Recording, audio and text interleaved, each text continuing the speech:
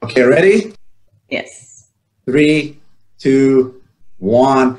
Hi, everyone. My name is Assaf Luxembourg. This is Zoë Cohen, who is here to share with us how she hacked her Aliyah story. And we're doing this on Zoom, of course, because of COVID-19. So here we also have a COVID video. Zoë, we met in February, I think, on the Our Crowd Summit in Jerusalem, if I remember correctly. Yes, we did. And then we met again a couple of months later when the world flipped upside down, and we met at ITC, Israel Tech Challenge. Yes, that is true. So that seems like, I don't know, 40,000 years ago. So literally. Why don't you just, present yourself, say a few words about yourself for whoever's watching this to get to know you. Sure. Hello, everyone. My name is Zoë Cohen, and I'm from South Africa.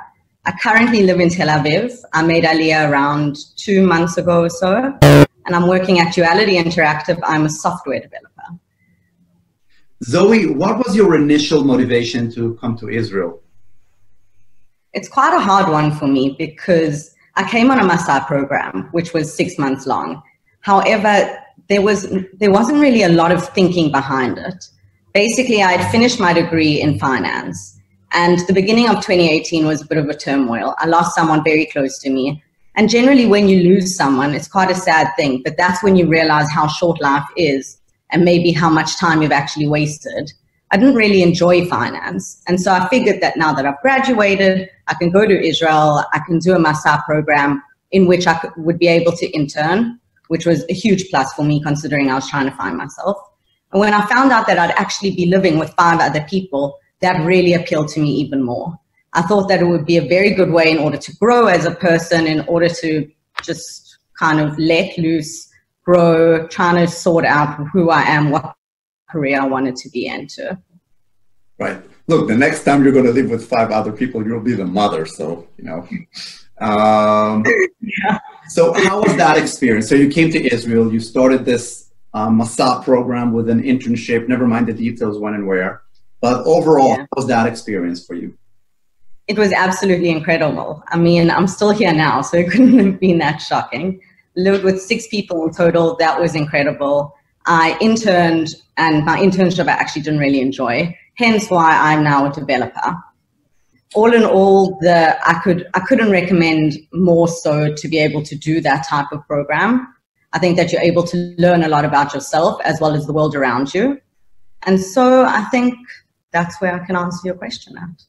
So the program came to an end, you decided you want to stay, and then what? Well, I decided that I wanted to stay, but I couldn't exactly do nothing.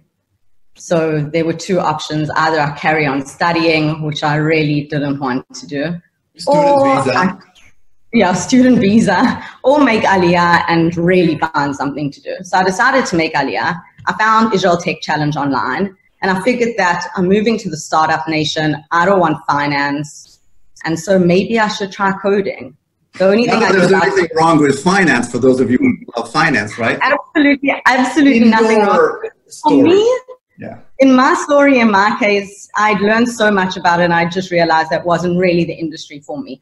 I didn't know if programming and development would be the industry, but I just kind of took the wild card and said that I would see where it goes. Found ITC online, and you did the full stack program, right? I did the full stack development program. I finished last year, April, and it went brilliantly. Okay. If you look at your journey from the time you decided you want to stay in Israel, from the time you landed in Israel, first day of Masa, until today in the morning, what was the hardest moment, if you recall one? Wow. I mean, as an Ola, there are a lot of hard moments. You get really homesick. My entire family is in South Africa. Then there was job search. That was pretty crazy. And then there was working in the actual business world in Israel, in another language, having only studied coding for around 6 months. That was crazy. Which is also a language. Exactly. So the language barrier in both technologies and actual language, English versus Hebrew, was, I think, the biggest challenge, hands down. In those hardest, darkest, loneliest moments, what helped you the most? What kept you going? Well, I mean, the amazing thing about Israel is that you can always find your community and a great group of friends, yeah. So that kind of answers that. So for anyone who's out there and seeing this and they feel like this exactly right now, what should they do? Wow. I mean, as an Ola, finding it difficult in Israel, the only way to kind of get through that is by kind of finding your community, by working out the kind of people that you want to be around and also embracing it. Israelis you might find that Israel is a very difficult country, or that the people are difficult to surround yourself with, and you might find that you have no friends here, but everyone here is willing to help you. And there's a huge, huge, huge community of Olim, and they'll all take you in with open arms. Okay, so in a recent blog post, which was posted on ITC, on Israel Tech Challenge, which is right over here, we're seeing this right now, you basically shared a very interesting story about what happened during COVID-19, right? Yes. Would you mind maybe just recapping that story in one or two sentences so that people will go and read it more? Yeah. So go and read the blog post in order for all the details. But basically, COVID-19 started. My company got involved in a project that is Corona-centered. And after starting working on the project, there came a point where it was kind of me alone. And I came across a Facebook post that kind of made me realize that I could steer this project into South Africa. But it also would involve me kind of refactoring and changing the product a lot. So anyway, I lost a sense of work-life balance. I worked really hard, ended up releasing the product into South Africa. It was quite successful. I ended up becoming a lead developer of a team of one. Still a lead developer nonetheless, you know. I couldn't really lead anyone else. It was just me. Yeah. And so that's been just a work in progress. It's amazing. So hold on. Let me see if we understand correctly. There was a product related to Corona, which was due to be released in the US initially, right? Yes, it was due to be released in the US. And then things are happening, and you're from South Africa, and it has nothing to do with the fact that you're from South Africa. I mean, you're a junior developer, but then you understand that 1 + 1 = 3, which is the basic business and entrepreneurship. Exactly. I saw a little gap that South Africa needed this product, went to my boss and said, would you support me? And he said, amazingly, yes, go for it. Unsurprisingly. And then you led, if I remember correctly, you led a lot of things that are related to that launch in South Africa, but were not directly related to your actual job description. From marketing, the business plan, opening a bank account, you know, you basically became a product manager in a way. Yeah, I kind of became like the boss of myself regarding this little project. Anything that I needed, I kind of had to handle myself, which was insane. I did do the marketing. I was support. I was fully customer support, which was really cool. The finances of it, I was always doing business development. Exactly. I kind of covered everything across the spectrum. And I was actually able to use a whole bunch of things that I studied when I was in finance, which was pretty cool. Love this.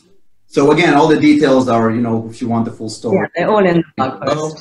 But what is your main lesson from this episode, which is still ongoing, which you would love to share with others who may struggle or in a similar situation or face a similar opportunity? Yeah, I think that I was faced with an opportunity that I kind of decided to grab. And from that, I think that, I mean, I'm not really in a position where I can sit and give everyone advice, but I can share with you what I learned from this situation, was that to not be scared. Especially in Israel, the worst someone can say to you is no. And the only time they can say that is once you ask a question. And therefore ask the question. If they say no, they say no. If they say yes, well, then you've got to work. I think that from this, I also learned how to be agile, especially in COVID-19. I think that people are faced with turmoil. The whole world is, I mean, it's gone crazy. People are at home working. It's been insane. That you have to just be able to adapt, and you have to use the opportunities that are out there in order to make life work for you. I think that something I did struggle with was imposter syndrome. I constantly, and to this day, I always feel like an absolute imposter. I feel like I am here, I don't belong here, and I'm lying to everyone. And I think that that is something that you can really use to your advantage. It's generally noise in your head. If you turn it into a voice of kind of reasoning, maybe I could call it that, then you can use that as like a motivational fire to keep you going, to keep improving. You'll never be perfect. The imposter syndrome will always be there, but at least then you've got something to keep you going as opposed to imposter syndrome telling you to stop. I love this. Zoë, I don't think we can end this in any better way. Thank you so much for sharing your story, for being with us. And thank you, everybody, for watching and reading the blog post. Thank you.